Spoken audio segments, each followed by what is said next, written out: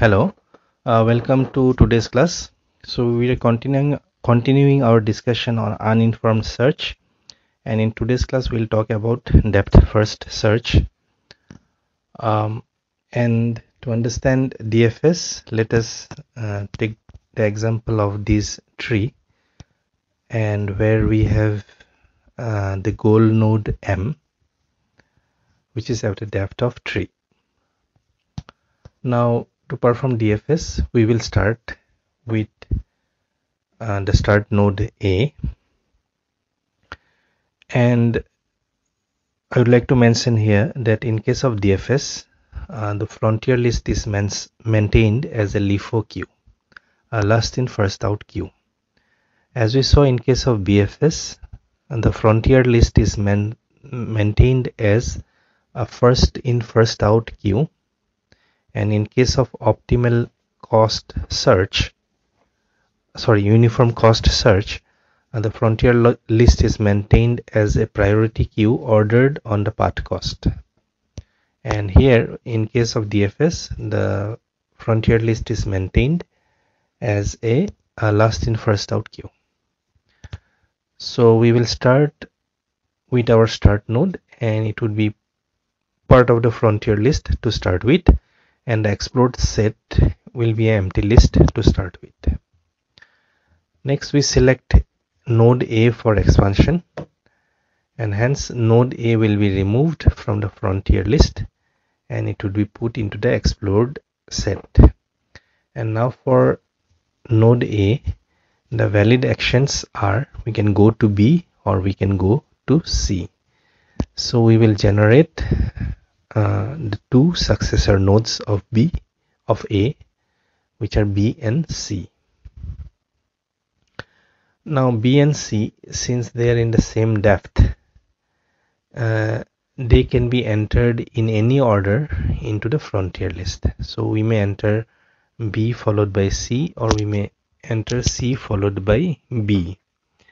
But as an assumption, let us assume that we'll enter these nodes based on their alphabetical order, and hence we will enter the nodes from the same depth. In this case, from depth 1, the two nodes B and C will enter them as B followed by C, and hence the next node that will be selected for expansion is B, and hence B will be removed from the frontier set and it will be put into the explored set.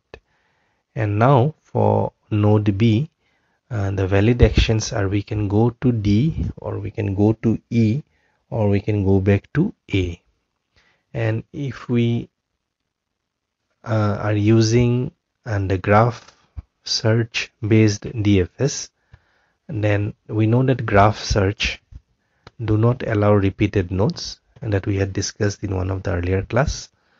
And hence since A is already in the explored set, a new node will not be generated for A.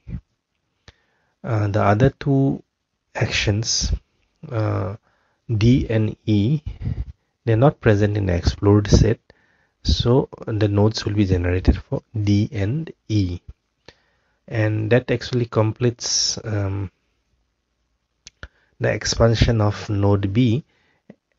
And as we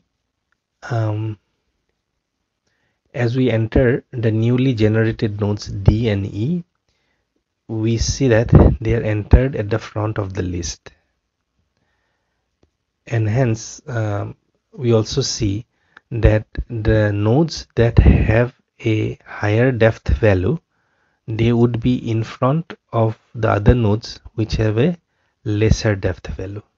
So in this example, D and E has a depth of 2, so they would be present in the frontier list ahead of C, which has a depth of 1.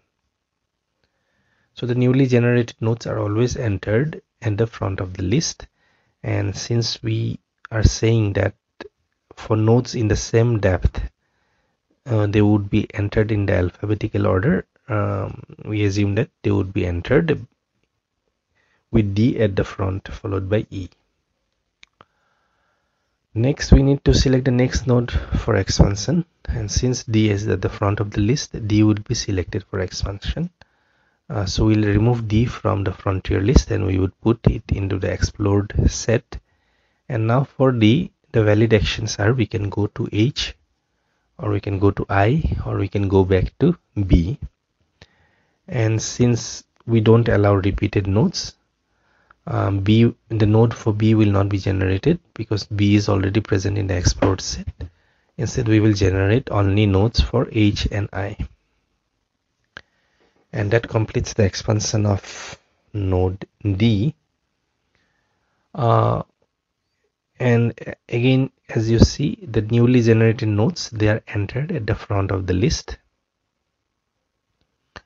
So again, the nodes with the highest depth value, they are at the front of the list. Next, we'll select H because H is at the front of the list. H should be selected for expansion. So H will be removed from the frontier list and it will be put into the explored set. And now H is a leaf node. So no more successor nodes can be generated for H because the only valid action for H is to go back to D, and D is already present in the explored set, so no other nodes would be generated for H, and that would complete the expansion of H. And since now we have to select the next node for expansion, and the node at the front of the queue is I, so I will be selected for expansion next. So I will be removed from the frontier list and it will be put into the explored set. And the valid actions for I is we can go back to D. That's the only valid action we have. And since D is already present in the explored set, no new node will be generated. And that would complete the expansion of node I. And we have to select the next node. And since E is at the front of the list, E would be selected next. So we will remove E from the frontier list and we'll put it in the explored set. And now the valid actions for E are we can go to J, or we can go to K, or we can go to B. B is already present in the explored set. So only two more new nodes will be generated. They are J and K.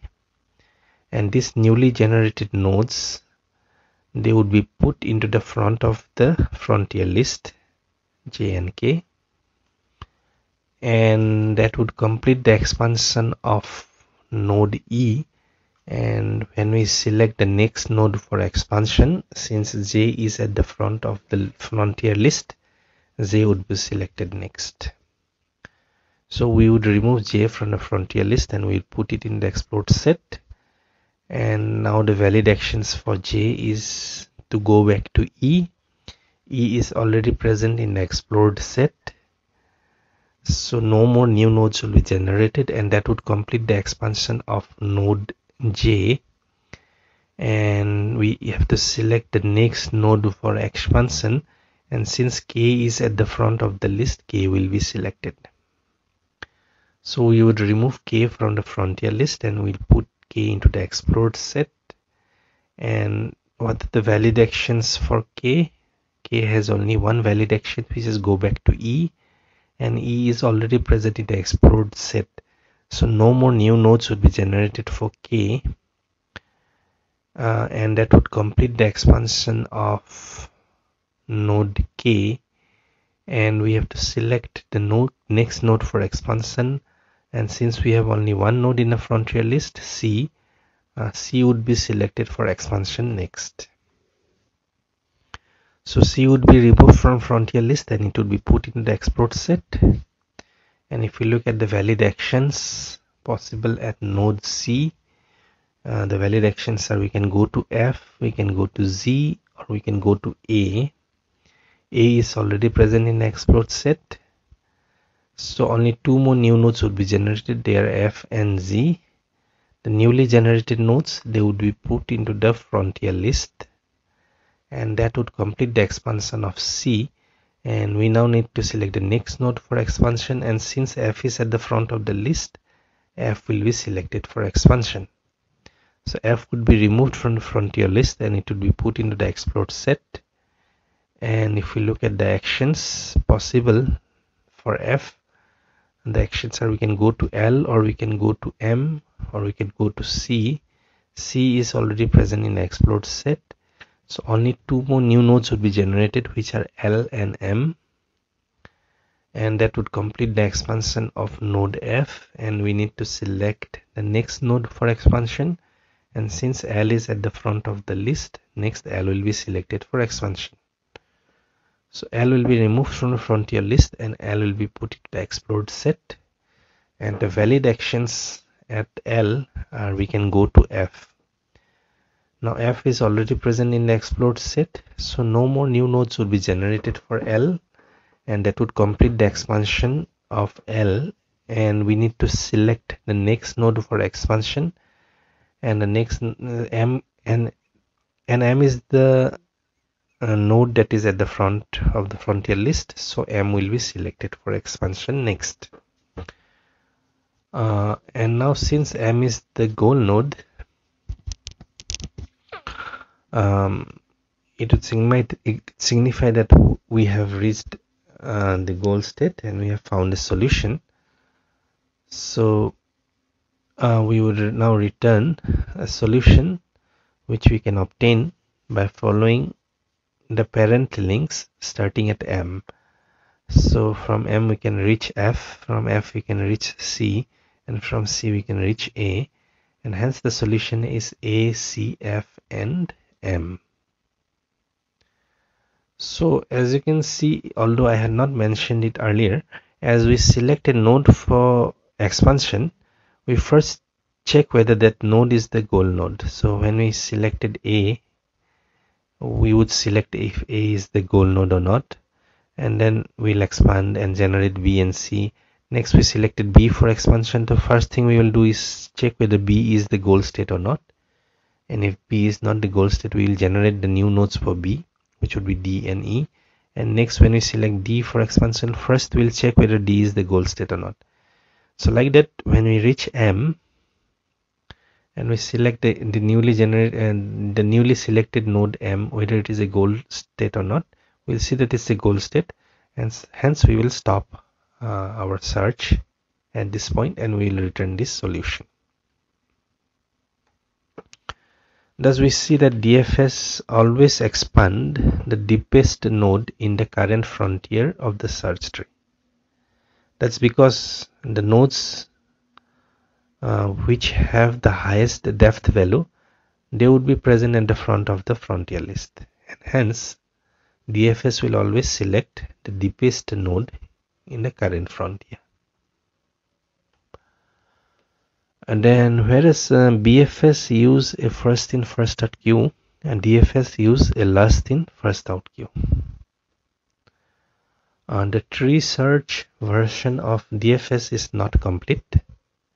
It's not complete because we may get into an infinite path where we go from A to B, and then from B we go back to A, and then from A again we come back to B, and then B to A, and like that we can continue infinitely. And in case of tree search, this can happen because in tree search we allow repeated nodes. We don't maintain an explored set, and hence we do not check for repeated nodes, and because of that we may enter a infinite path like this.